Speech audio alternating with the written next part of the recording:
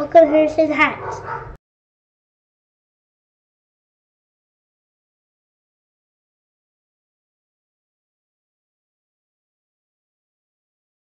Hey guys, welcome back to Harrison Hacks. Today I'm going to be showing you how to convert your PS2 ISO games to .gz format. This will work with the Pcsx2 emulator. Now I realize ISO games also work with Pcsx2, but when you convert them into .gz format, it just compresses them and you save hard drive space, which if you're playing games like PS2 games, you know they're rather large, so it's always nice to have any extra hard drive space that you can. Before we get started, I just want to give a big shout out to Norfair. Norfair is the one who created this batch file. And all I've done to alter this batch file is delete the part where it deletes your game after it converts. So once it's done converting, you're still going to have your ISO files as well as a GZ file. So let's go ahead and get started and I'll show you how to do it. So the first thing you're going to want to do is go to the link in the description. And it's going to take you to download a very small zip file, 200 kilobytes, and this is the PS2 ISO to gz.zip. What we want to do is right click on it and extract here, and it's just going to be two small files.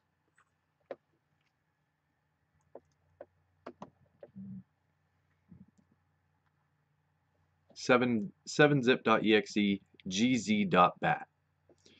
So what we're going to do is we're going to take those two files, and you can cut or copy. I'm going to cut. And we want to paste them in where we have our ISO games. And this is the second part of the tutorial here. So I'm going to paste it in. Now, each of your ISO games must be in a folder, in their own folder. So you can see we have Alpine Racer 3 Europe.iso inside of the Alpine Racer 3 Europe folder. My recommendation and the way that I do it is I have my ISO named and I match the folder it's in exactly. So each game must be in individual folders, and then your ISO is inside. And once you do that, and you have all the games you want to do, and you can do multiple games, I'm doing 2 here, we are going to run the gz.bat.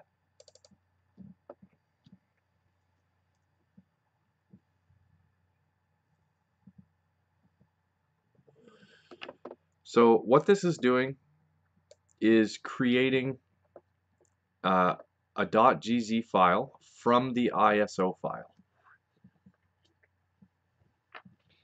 So dependent on the size of the game and the speed of your computer is how long it's going to take. So mine usually take a little bit to actually compress into .gz format.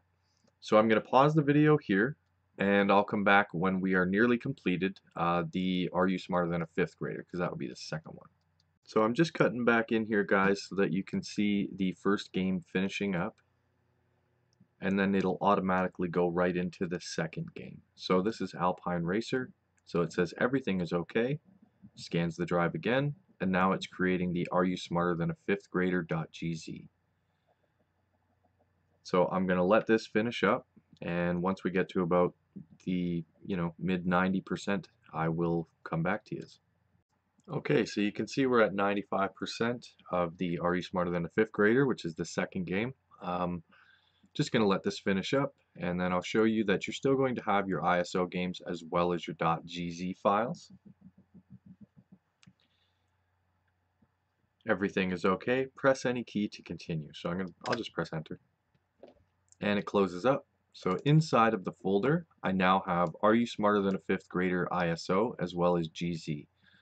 So just to give you an idea of how, one of the main reasons why I use .gz files.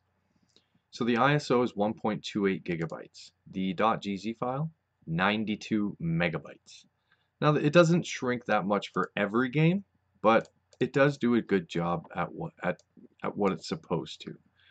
So for the Alpine Racer, we've got 672 megabytes for the ISO, 434 for the .gz. So we saved a little bit of space there as well. So I'm just going to show you guys that they do work perfectly. I'm going to throw them into my Sony PlayStation 2 Classic Edition build. So I'm going to take the .gz file, and I mean it's up to you if you want to delete your original ISOs. Your original ISOs are now contained within the GZ file, and I'll just show you that real quick. So your ISO is still in there if you ever want to extract the GZ.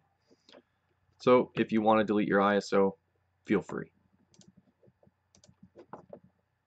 So I'm going to launch up my PS2 Classic Edition. Just going to mute my computer.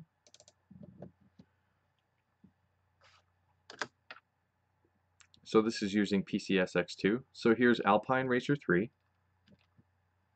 Are you smarter than a 5th grader? So I'll launch Are You Smarter Than a 5th Grader?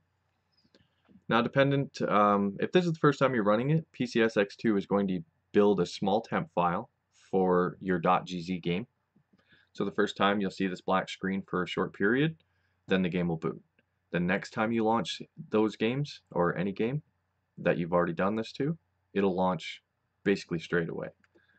So I'll back out, and I'm just going to relaunch it to show you that now, instead of having that black screen for so long, the game is just going to boot up almost instantly. It's taking a little bit, there we go, but the only reason it takes a little bit is because of my weak laptop. And that's pretty much it, guys. So again, my hat's off to Norfair. Thank you very much for creating the bat file. Now, in a previous video, I did how to convert 7-zip to GZ, and which was, again, thank you Norfair for that batch file as well. And you can go ahead and check that out. But that's pretty much it, guys. It's that easy. It's an automatic process, and there's not a lot of work to do. So I really appreciate you guys watching. Please hit that like button, subscribe to the channel, and most importantly, have a good day.